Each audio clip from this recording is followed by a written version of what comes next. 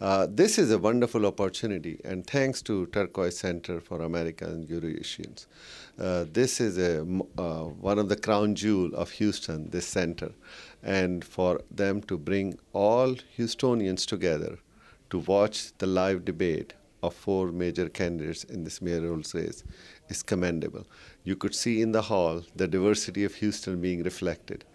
Everybody who was there belongs to a large group of people. So essentially, whole Houston was reflected here. And this is the last mayoral debate. So this is the final points which every candidate want to make, and they made it in Turquoise Center. I'm so appreciative of everybody who organized this.